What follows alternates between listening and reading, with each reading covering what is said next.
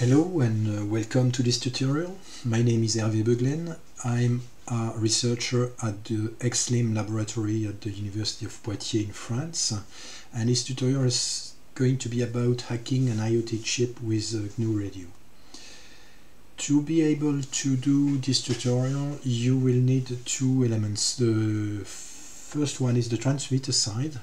You'll need either an STM32 nuclear board plus an nRF24 module or a file that you can find on my GitHub. It's the file nrf_data.bin. For the receiver side, you will need either an USRP with the appropriate daughter board on the 2.4 GHz band or a cheaper add-on Bluetooth. If you go to the STM32 solution, that's what I'm going to do for this tutorial. You see here that I've got two boards. So the first board is an STM32 nuclear board with a daughter board equipped with an nRF24 module and also an OLED display to display the received room temperature. And you've got a second board which is the transmitter, and this transmitter is going to transmit the room temperature. It's an STM32 blue pill board. That's a really cheap board with an extension board I built especially for this. So it transmits the temperature, and as you can see, the room temperature is displaying on the OLED display. Of course, I've put all the code you need for these boards on the GitHub, but you have to know that to be able to modify the code yourself, you have to use the ST recommended tools. These are presented here. I use them quite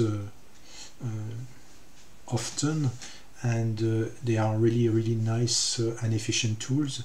So the first one is the STM32CubeMX.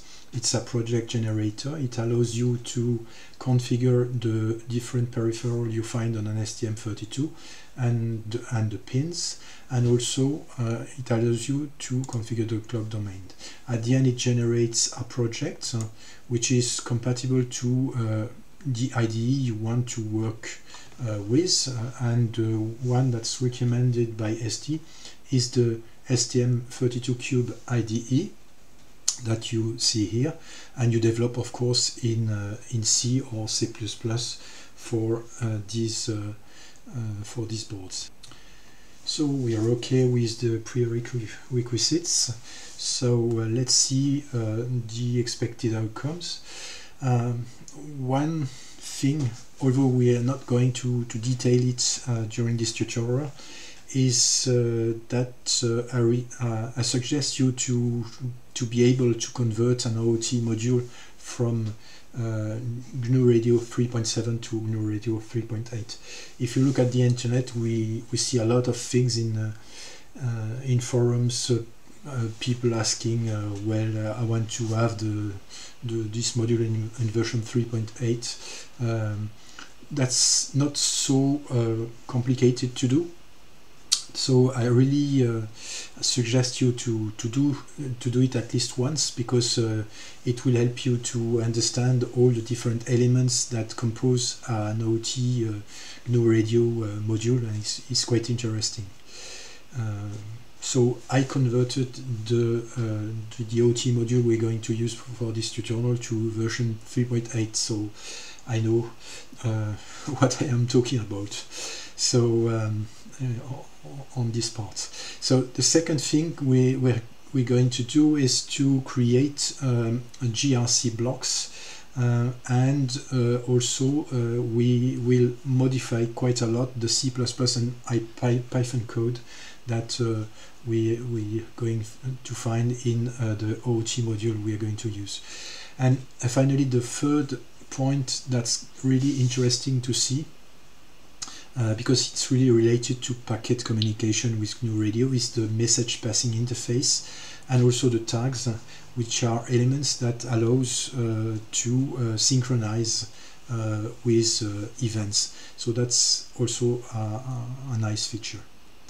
So the outline of this tutorial is presented here. We will first start with presenting some IoT 2.4 GHz low rate chips, and then we will see the GR Nordic OOT module on which we are going to work. It's been designed by Basti Research. Then we'll build an NRF 24L01 Plus transceiver with GNU Radio, and finally we'll go to a conclusion. So let's see the IoT 2.4 GHz low rate chips.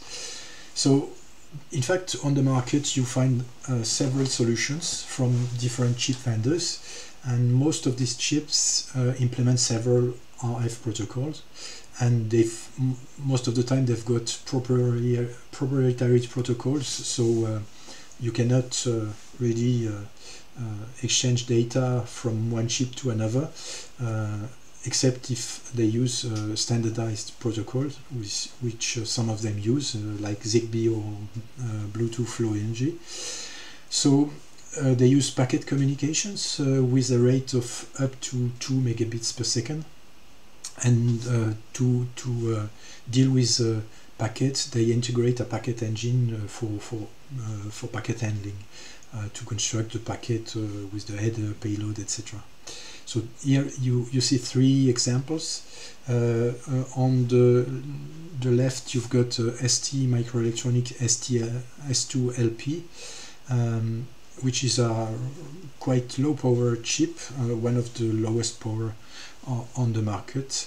And then you've got Silicon Labs also, which has quite a wide range of IoT chips, like this one, the SI4463, and of course Nordic Semiconductor with here the NRF52832, which allows you not only to use a proprietary protocol, but also Bluetooth Low Energy. So for this tutorial we are going to use an old chip from Nordic Semiconductor. It's the NRF24L01 Plus, and is quite well known by embedded system guys. You find a lot of projects using Arduino with these chips, and the module, the complete module, can be found on Chinese sites for less than €1.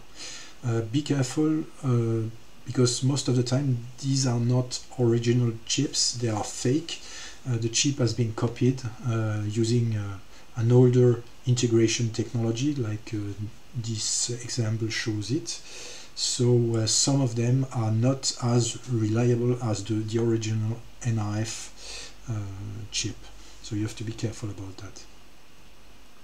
So what's inside an NRF24L01 Plus transceiver? Well, you will find, and it's the case for not only for this chip, but for most chips of this range, you've got the transmit part, the transmitter, including a power amplifier, and a modulator, a digital modulator. Most of the time it's FSK, or here Gaussian FSK, and also the RF chain with a low noise amplifier, plus the demodulator, of course. Then if you look at, that's the RF part. On the baseband part you've got the so-called packet engine, and here it's the enhanced shock burst baseband engine.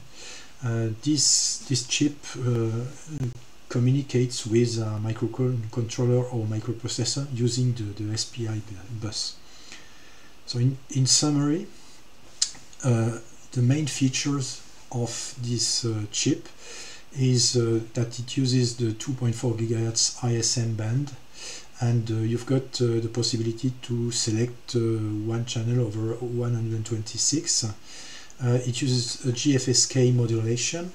The data rate can be varied between 200 kilobits per second to 2 megabits per second.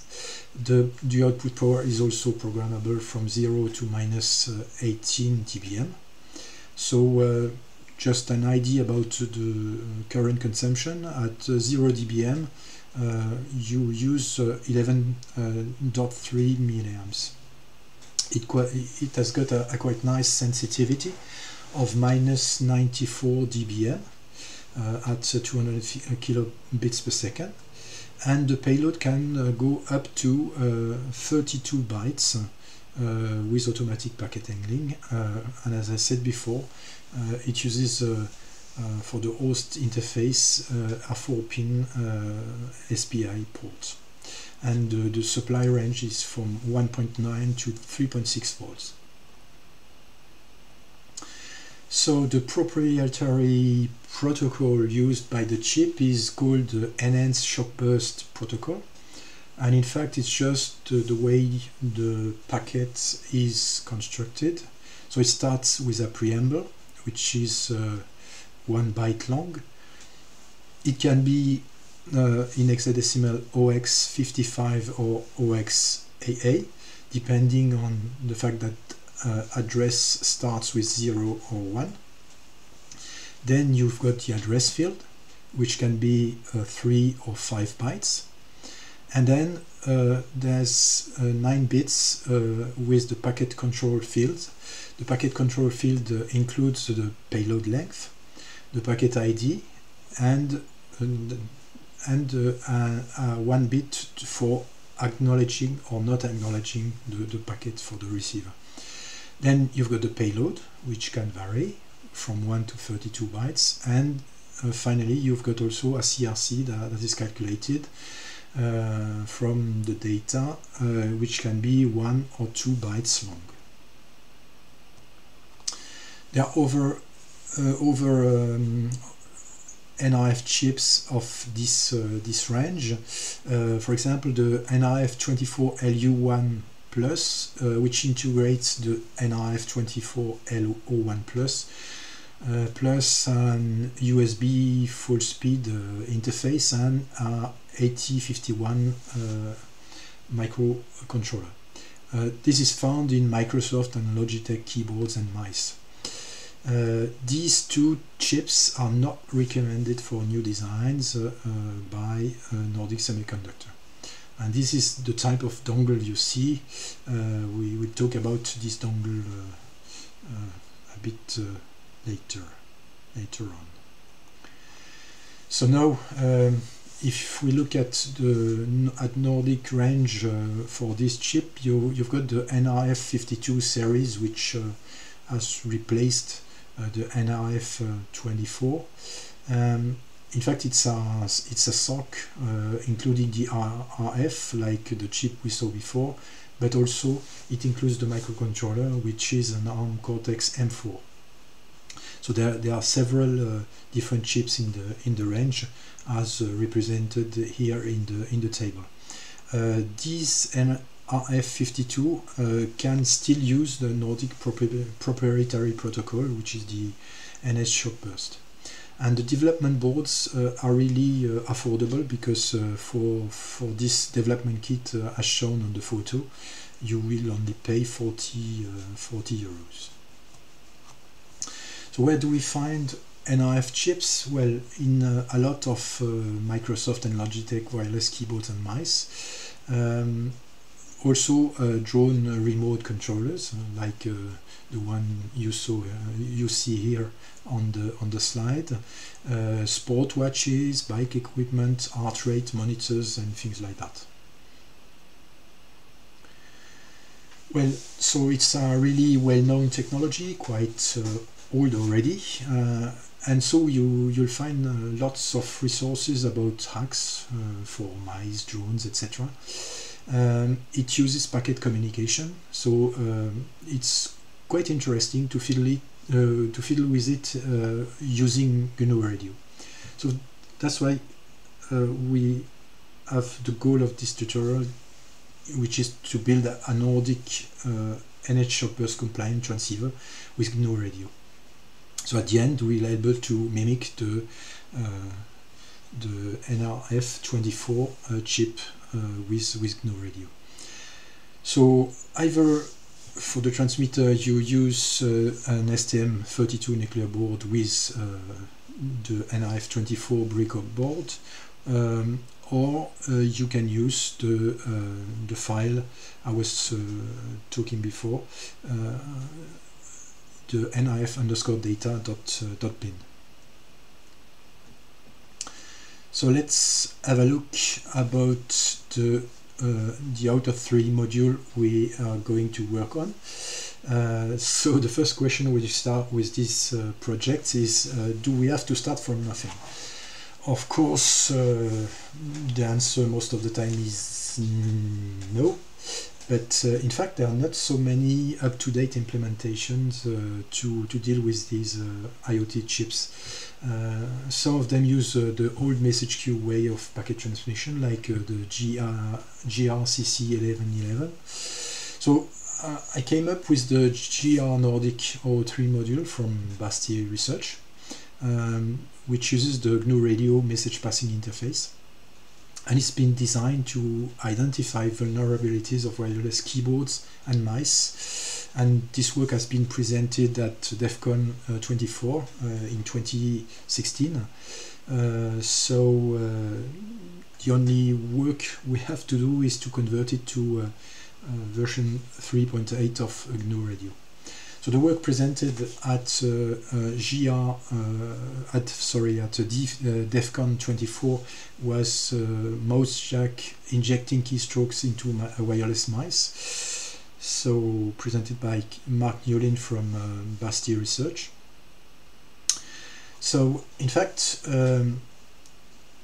mouse or keyboards, they've analyzed for this work the wireless mice and keyboards from 16 vendors, looking at proprietary protocols and 4 families of transceivers, and then they found 16 vulnerabilities with keystroke sniffing, keystroke injection, and some of them were just unpatchable. And just a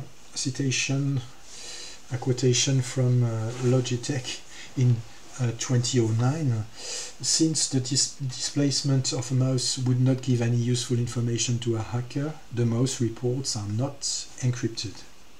So well, we can think that okay for a mouse, but as you know, most of the time you've got on the same RF system, you've got the mouse and the keyboard.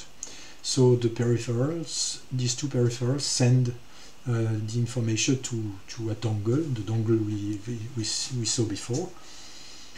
And this dongle, which is USB HID, it sends the user input to the computer. So in fact an attacker can talk to your dongle, that's possible, with keystroke injection represented here, or simply eavesdrop on your unencrypted keyboard. Okay, so since the keyboard is not your keyboard data is not encrypted, you can get, for example, simply a password of someone. If you want to know more about these different attacks they've tested, you've got the link I've put here on this slide. So now let's go with building an NRF24L01 Plus transceiver with GNU Radio, and it's the part 1 of this tutorial. So let's go discover GR Nordic. So as I said before, it's been created by Bastille Research and it's available on GitHub. However, there are no updates since September 2016. So it's still on GNU Radio version 3.7. So I forked this module and updated it to GNU Radio 3.8, and so you will find it on my GitHub. So you've got in fact two branches, version 3.7 and master, which is 3.8, and also a third one, you have to say, is the tutorial one that you can use for the tutorial. So just a few words about the conversion procedure from 3.7 to 3.8. This is documented in on the GNU Radio wiki, as you've got the link on this slide. But I can tell you a few words about that. So when you are going to do a conversion like that, what is recommended by GNU Radio, by the GNU Radio community, is to use, in fact, gr_mod tool. gr_mod tool, in fact, is going to do all the tricky work about dependencies on the different tools like Swig, etc., to the right version. So what you do is simply you start with the same name, you create the module, and you add the different blocks using gr_mod tool. And this is working quite well. I tried it, so it worked. But there's a second problem that's for me was a bit more tricky, is the fact that between the version 3.7 and 3.8 of GNU Radio, you've got a major change in the Python version. You go from Python 2.7 to Python 3.8, and a lot of libraries, Python libraries, have changed their names. Some functions have been renamed, so it can be really tricky, and it takes quite a certain time to go for the change. But anyway, I really advise you to do it at least once, because it's really interesting in the fact that it will give you all the important elements you have to know when you design an IoT module, the way it is architectured and the way the blocks are communicating together and things like that. So try to do it at least once. So quite easy. If you want to start with GR Nordic, you just go and clone the repository. So you can check out between the three different branches represented here in red, according to the version you want to work on it. Then of course you create the build directory, you go into this directory, then you go with cmake, you go for a make, and don't forget to add the option -j with the number of threads your computer can handle, because this is going to be really a gain in time. Then you go with a sudo make install and a sudo ld config. So if we go now into the GR Nordic directory, and precisely in the subdirectory lib, we'll find in fact two blocks.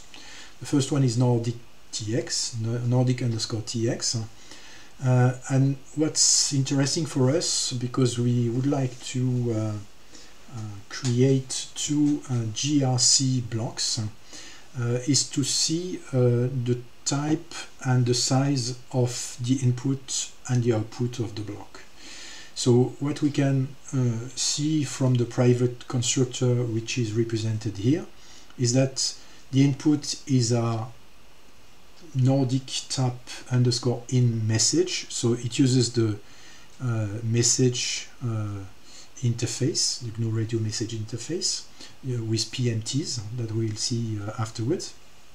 And the output is going to be a stream of unsigned int 8.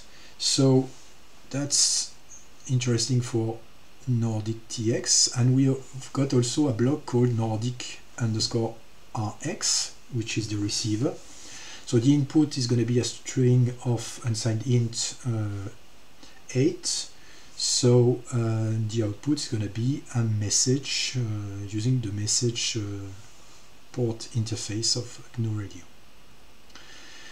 So to use these blocks in GSRC, you can just notice that in fact they have not been implemented, because the guys from Basti research used simply Python scripts, and they didn't really care about GNU Radio companion blocks.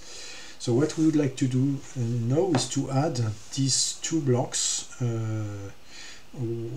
which will use the YAML format. So we will have to create these two blocks and verify afterwards, of course, that this implementation works in GNU Radio Companion, so that you can see the blocks. To build a receiver with GR Nordic,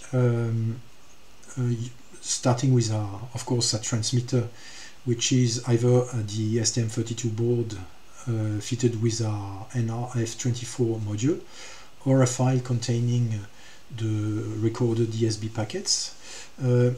We need to know what's going to be inside the packet, in fact, and it's represented here in this table.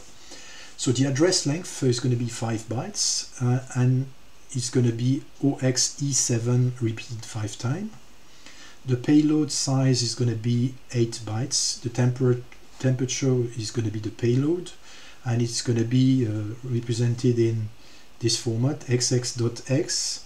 The CRC is going to be 2 bytes, and the data rate is going to be 2 megabits per second.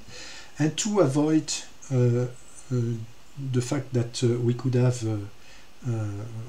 jamming because of the Wi-Fi devices, I use the RF channel 120, which gives a frequency, carrier frequency of 2.52 gigahertz. So let us first have a try with the existing Python example. In the subdirectory example, you will find a file called nordic_receiver.py. It's a Python file, and as you can see, it implements a receiver. We see that the SDR source for the receiver is Osmo SDR. All the hardware which are compatible with Osmo SDR implementation will work, but it's not going to work with the add-on Pluto. So we'll see that afterwards. And so on the left you've got the parts dealing with the SDR source, and after that on the right you've got the receive chain with the different blocks which are connected to be able to receive the NRF24 data. So GR Nordic is said to be SDR agnostic. Of course, it's compatible with a lot of hardware which uses GR Osmo SDR, but since it doesn't work with the add-on Pluto, I will ask you to modify Nordic receiver .py accordingly, and also to study Nordic receiver file to identify the relevant blocks and their connection, because by doing so we'll be able to find the right blocks after that to build a flow graph in GNU Radio Companion. So you will also see in this Nordic receiver file that there's a function implemented called Nordic Tap Printer.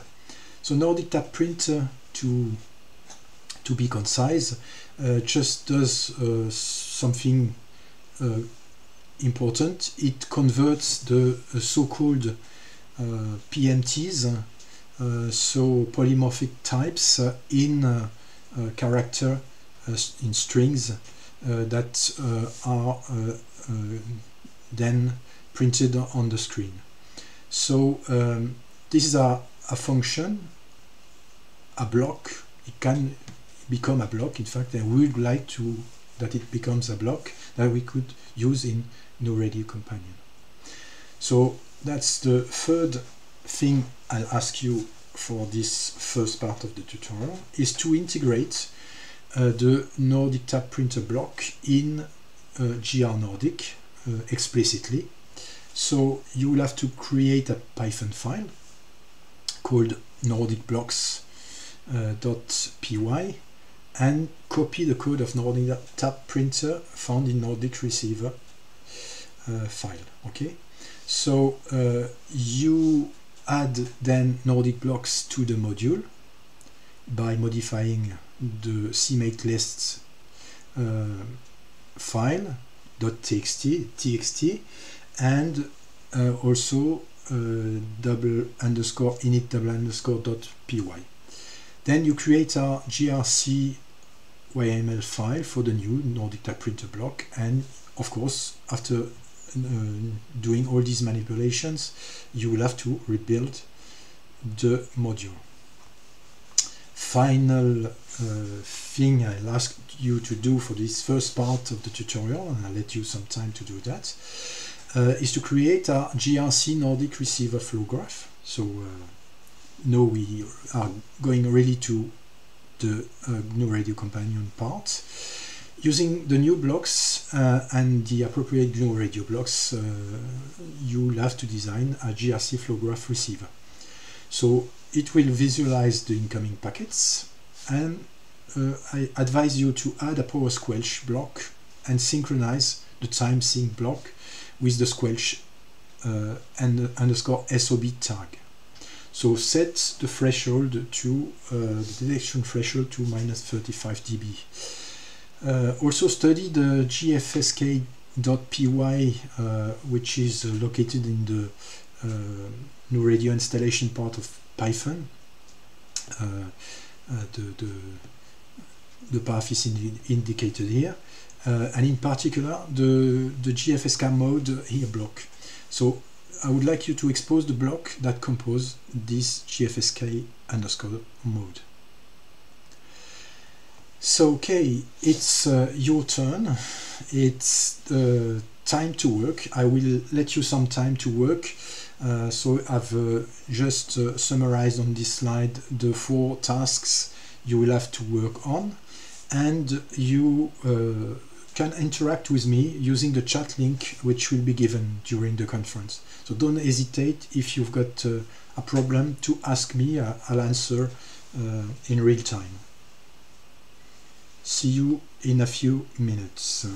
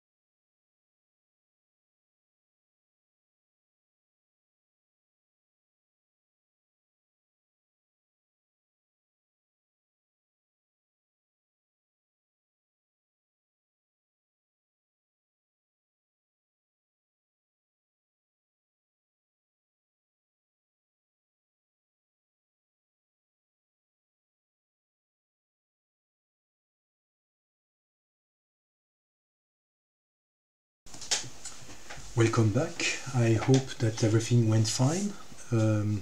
Let's see the expected results. So the first thing is to get accustomed to the YOML language, yet another markup language. Well, it's quite easy. As you can see, the tags are really clear to understand. The first thing is the make keyword, where you just have to look at the constructor you find in the .cc corresponding file. So here we've got a variable called channel count, so it's a parameter and you have to define its type. So then you have to add the inputs and the outputs, and you have to precise the domain they work on, and also if you use a stream you have to define the type. So here it's byte. So it's the same for the Nordic RX block .yml with the different variables and parameters and the inputs and the outputs. So let's see now the modification and the blocks we find in the file nordic_receiver.py. So the first thing to do if you want to use the Pluto is to import the IIO library and use this line where you define the sample rate, the RF frequency, etc. So you've got different parameters which are detailed in the documentation of the Pluto. Then if you look at the connection, you see that the Pluto source is at the beginning of the graph. Then it is followed by a low pass filter, and this low pass filter is then followed by a GFSK demodulator, and then we go to Nordic RX _RX, sorry, and finally a Nordic tab printer. So we've got all the blocks we need to build the flow graph in GNURadio Companion. So it gives you a receiver like this one, and let's see now how this flow graph works with the hardware. So if we look at Nordic_receiver.py, I'm going to use it to listen to the channel 120, and I'm going to switch on my transmitter, which is the STM32, which is transmitting the room temperature. So I start here and I see the packets, and it works pretty well. So of course I've got my Pluto, which is connected on my USB, and you can see that it works pretty fine. Let's stop it and go to GNURadio Companion. So if you look at the receiver flow graph, so you've got your Pluto at the input, and then I've added a power squelch block with a threshold of -35 dB, so it's only going to trigger the receiving chain when the level the Pluto gets is over a certain level. So the sample rate is 4 mega samples per second. We've got a low pass filter to filter the input to have less noise, and then normally you just use a GFSK demod block, which is here disabled because I just wanted to, since it's a here block, I wanted to a hierarchical block. I wanted to see what was inside. So I saw in a gfsk.py file that you had 3 blocks. In fact, the quadrature demodulator, which performs the frequency demodulation, and then you've got a clock recovery block using the Müller and Müller algorithm, and then the binary slicer. A binary slicer is just looks at the input. When the level is over 0, it says it gives a 1, otherwise it gives a 0. So at the input of the binary slicer you've got simply bits. That's what we are going to see when we launch the flow graph. Then of course we've got our Nordic RX block with the same parameters as the transmitter, and we have got the output of this block going to the Nordic tap printer block we've just designed. If you look in the category on the right, you see that in Nordic you've got Nordic RX, Nordic TX, Nordic tap printer, and another one that we'll see afterwards. So I wanted to synchronize with the bits coming from the packets. So I used a correlate access code block which correlates with the header of the NRF24 packets, so shows the results on a time sync. So let's see if this works. Okay, it works pretty fine, as you can see. So we see on the figure that we see the packets with the header and then the data, and in the second graph we see the bits, the resulting bits after demodulation. So it's working really fine. Okay, let's carry on with part 2. So let's give a few words about GFSK modulation. So this is defined by this equation where you see that we've got a cosine with a carrier and a phase that's varies with the data we want to transmit. So E is the bit energy, T is the symbol duration, and FC is the carrier frequency. So transmitted information is contained in the phase, the angle term. So phi is given by this equation here, where alpha I is the message signal, which is here +1, -1, representing 1 and zeros. So we transmit binary data, so there are only two possibilities. So Q of T is describes the shape of the phase transition, whose magnitude is proportional to the modulation index H. So H is given by the difference between the frequency representing the transmission of A1 and F0 representing the transmission of A0. So it's equal to 2 multiplied by Fd by T, where Fd is simply the difference between the frequency representing the F1 minus the carrier frequency, which is also equal to the carrier frequency minus the frequency representing the 0, F0. So now after that we do some pulse shaping, and that's why FSK is transformed into GFSK. As you can see, it allows to get rid of side lobes on the spectrum, so you've got a much cleaner spectrum. That's the advantage of the Gaussian filter.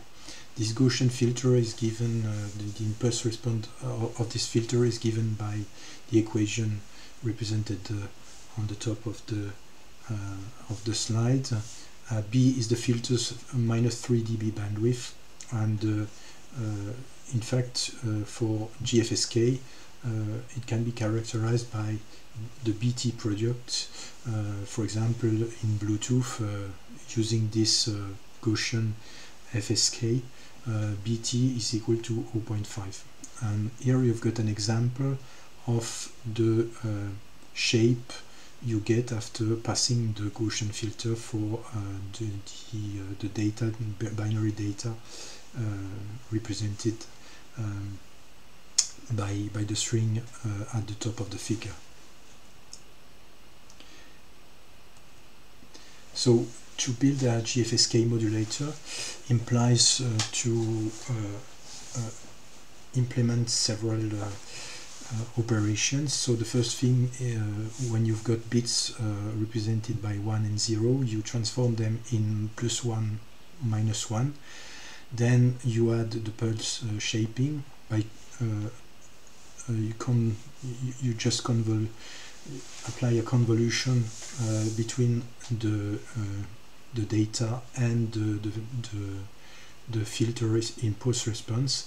You multiply them by 2 by pi h, then you integrate, then you get of course the phase, and this you apply to an IQ modulator represented here with the upper branch, which is the cosine part, and the lower branch is the sine, just the sine branch. So you multiply of course by the carrier, and you obtain, after summing these two branches, you obtain the GFSK signal. So it's quite interesting to have a look in gfsk.py to see how it is done in GNU Radio, because some operations you see here are analog operations, and you have to implement them digitally. So there are some tricks about that, and it's quite interesting to study it. So for the demodulator, most of the time, it's not the only way to do it, but we use a phase shift discriminator represented here. Again, the multiply block you see just the carrier, which is cosine or sine when you apply a phase of pi divided by 2. So the two signals Si of t and Sq of t are given by the equations at the end of the slide. And what you have to do after that is apply a low pass filter and apply an arc tangent operation to get the phase. And if you use a differentiation operation, you get the message at the end. So it's interesting to see also how it's done digitally by looking at the same file I was mentioning before, gfsk.py, to see how it is done in GNU Radio. Looks something like the diagram you've got at the end of the slide. Something a bit different now is something that's working behind the scene. It's when you launch a reception of when using this IoT module, there's also something that produces a UDP stream, and it's been implemented in Nordic_RX.cc, and it uses the Boost library just to send the data decoded to a UDP port, which is 9451, and you can use the network tool Wireshark to visualize the packets that you decode. So it's quite interesting, because Wireshark allows you to see a lot of things when you want to analyze network protocols. So they've implemented that. So I've just give you here the command you have to use if you want to to decode the Nordic packets, ESB packets with Wireshark. You have to use a Lua script, which is located in the Wireshark subdirectory in GR Nordic. So now let's have a look on the GNU Radio message passing interface and the strange things called PMTs, polymorphic types. In the case of packet transmission, we're not really interested in data streaming, and that's the usual way of working for GNU Radio. So we would like to transmit asynchronous messages. In GNU Radio, there are two mechanisms to pass messages: synchronously to a data stream using stream tags, or asynchronously using the message passing interface. From a programming perspective, a message can be represented as a data type. In Python, this is not really a problem since it is weakly typed. C++, on the other hand, is strongly typed, and it's not possible to create a variable without knowing its type. So in GNU Radio, we need to exchange the same data objects between Python and C++. So we use polymorphic types, or PMTs. Hence, messages are PMTs and can contain anything, commonly vectors of bytes for PDUs, that's quite common, or a dictionary with a key value pair. You need to understand a minimum how PMTs work in GNU Radio, and you can have a look on the wiki where there's a page dedicated to them, and it explains quite well how they work in GNU Radio. So now we would like to build a transmitter. We've got already a receiver that works. So now the transmitter, the Nordic transmitter block, which already exists, it requires a message input block. This message has to be a PMT, and the PMT will be made up of these fields. So channel index, channel, data rate, etc. So we will use these fields. We would like to send this packet every 0.5 seconds, exactly the same way as with the STM32 and the NRF24L01 plus breakout board. So to build this transmitter, to validate the transmitter chain, I'll ask you for this is your first job in the second part of this tutorial, is to build a TX RX loop model with GNU Radio Companion. So some tips to help you: use a message strobe block as input to the Nordic TX block, and take care of how to write the PMT and the conversion from a string to a PMT.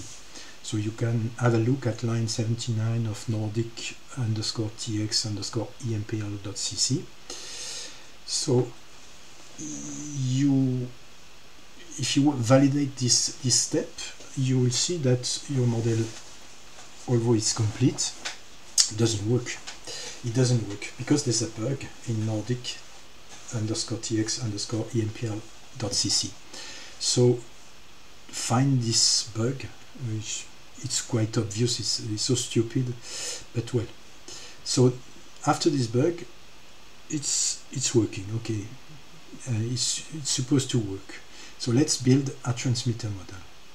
You can check this model with either an STM32 nuclear board plus the NRF24L01 plus module, or with a second Adam Pluto in receive mode if you want. Then we play a little bit. That's the second task I ask you to work on, is to add a length tag to the Nordic TX block, and this can be useful to synchronize visualization blocks. So what you have to do is simply to edit the .cc file for Nordic TX and add a tag named packet length, whose value is the length of the produced packets. You can have a look on the GNU Radio wiki to help you on how to add tag to a block. You have to be careful about the packet length, which should increase because of the bytes to bits conversion and the upsampling rate. So how can we do that? That's a good question, and you'll have to think about it. So get, build and install GRFoo. That's our first solution. GRFoo is an out of 3 module that's been designed by Bastian Blossel, and you will find something nice which will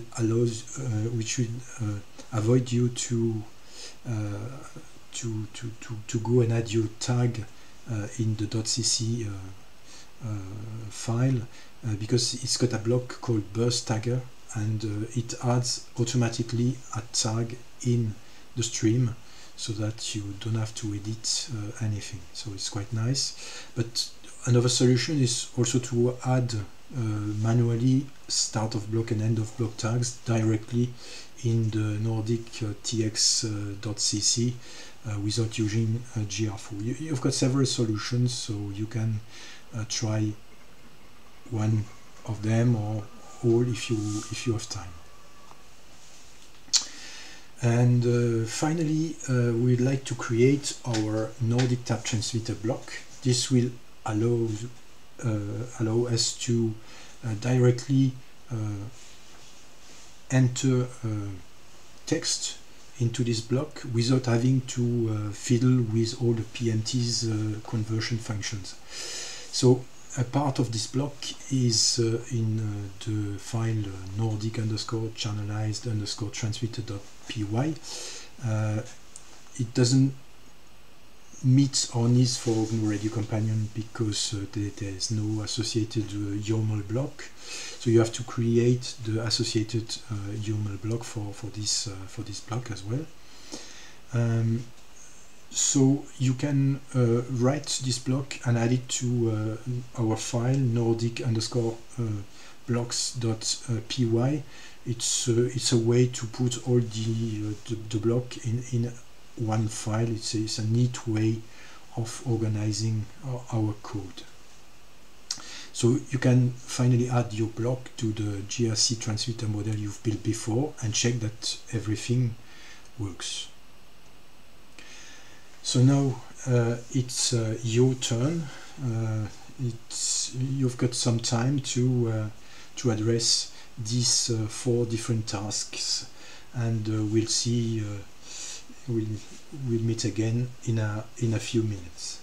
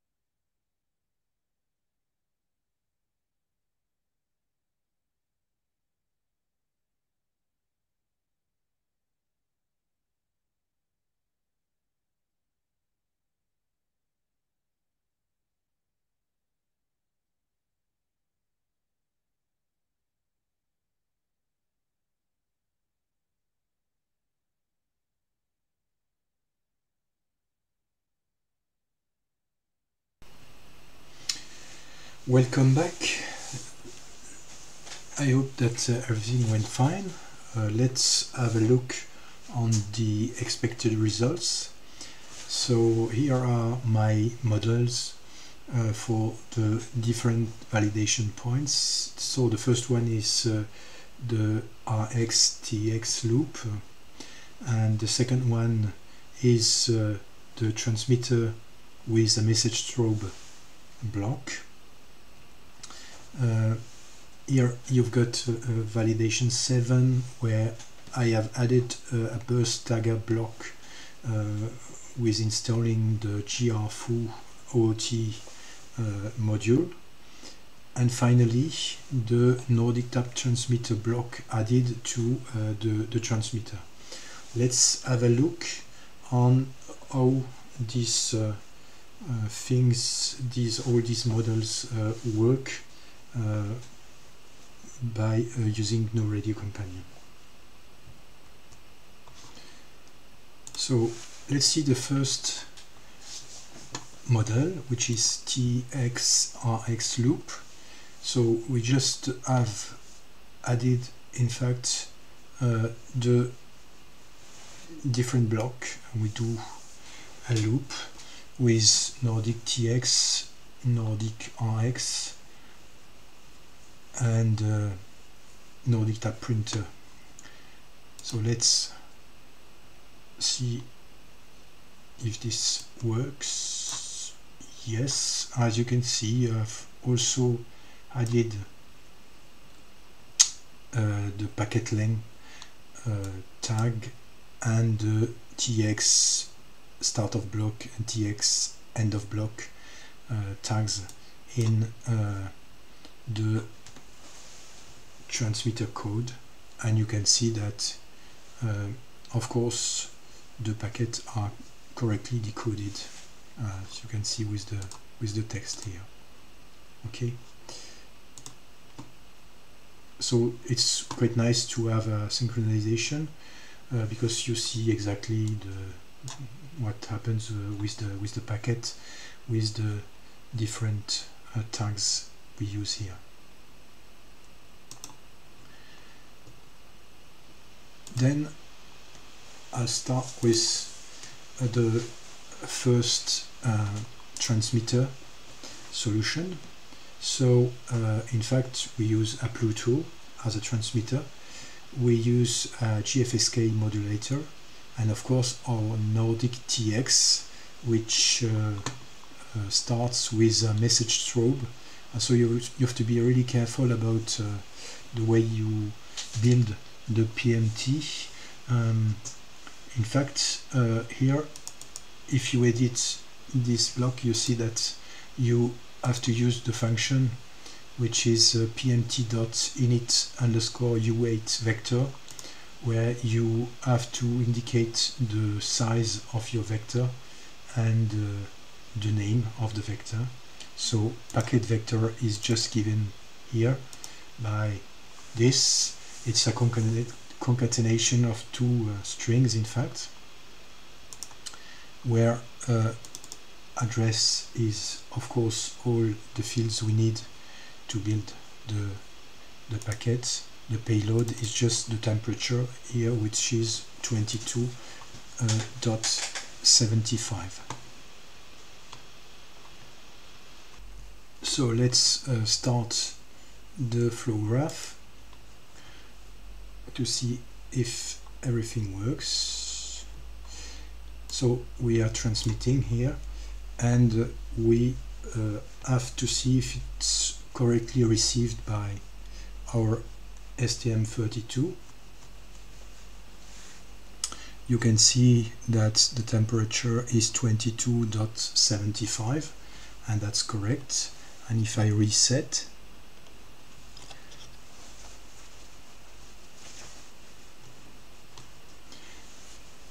when I reset, you can see that it's no longer working, and we will see why you've got this problem. In fact, the packet has apparently been received only once by the receiver.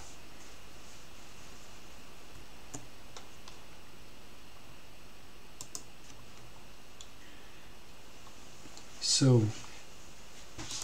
let's see now the third model, where we have just added the packet length burst tagger, which is our GR4 block. Okay, so you have to be careful about the symbol rate and the sample rate to have exactly the right length for this. So let's go and launch also, and as we can see again, we get 22.75. so this seems to be okay.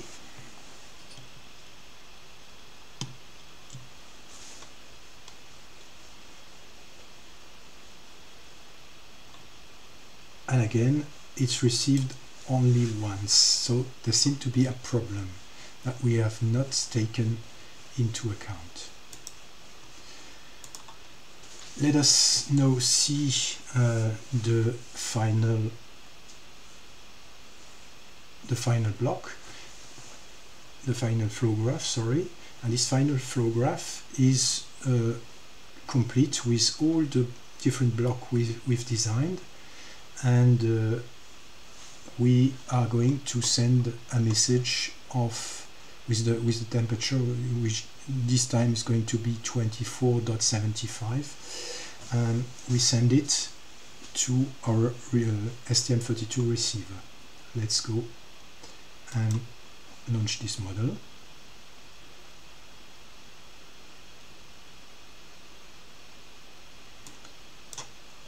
Okay, so let's have a look on the STM32, 24.25.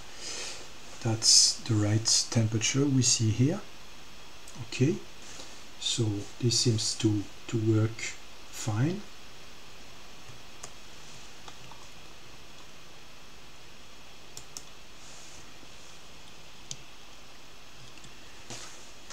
So now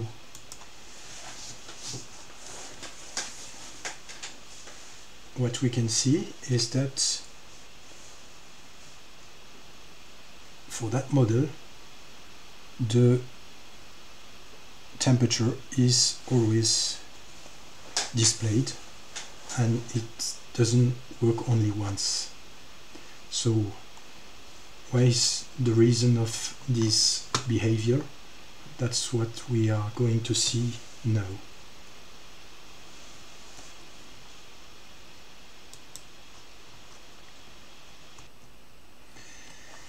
So sometimes the packet is received, sometimes it is not.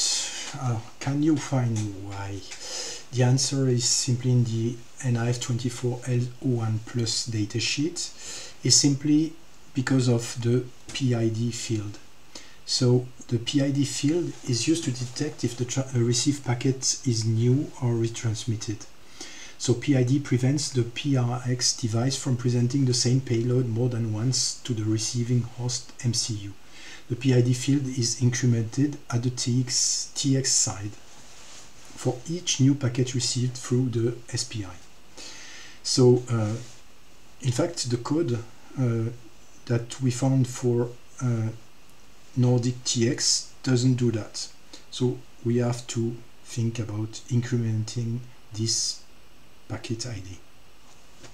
So you just have to modify the Nordic tap transmitter block accordingly. So here are two red arrows to show where you have to do this modification. So you just increment modulo 4 this packet ID, and then everything is going to work fine and as a real NIF24 chip transmitter. So I give you some homework, something really fine to do with this OOT module that you can add is to build a BLE advertiser with GR Nordic blocks. So in fact you are limited to 32 bytes, but this allows to simply broadcast temperature to a BLE in advertising mode. So it's possible to do that, but you have to encode the data so that it's compatible with the BLE standard. So that's a quite nice homework if you want to try it. So now let's go to a conclusion. So in fact my background is electronics engineering, and I'm not a computer guy. So in fact GNU Radio is something that mixes computer science and also something related to electronics, digital electronics. So it's quite nice to have a tool like that, to have insight in radio frequency electronic devices. And the system allows you also to deal with packet communication, although it's a bit more complicated. There are several out of 3 implementations available for packet communication, burst communication. There were GR burst or GR event stream by Team Oshi, but it's no longer maintained. So the successor are the OOTs from Sandia Labs, for example GR PD utils and GLDR timing utils, and these are quite nice to deal with packets. So think also about one thing important. GR Nordic, we played a lot with it. It's upgradable quite easily to all type of IoT chips. I could have used a chip from ST. I just had to adapt the packet engine part. So there's a code called NN shock burst packet. You just have to change this code, and the rest of the code, the TX and the RX, is about the same. So it's quite easy to implement other type of IoT chips. Here are some references that will give you some interesting details about some points we have seen in this tutorial. I thank you very much for your attention, and I hope that this tutorial you enjoyed it. Thank you very much.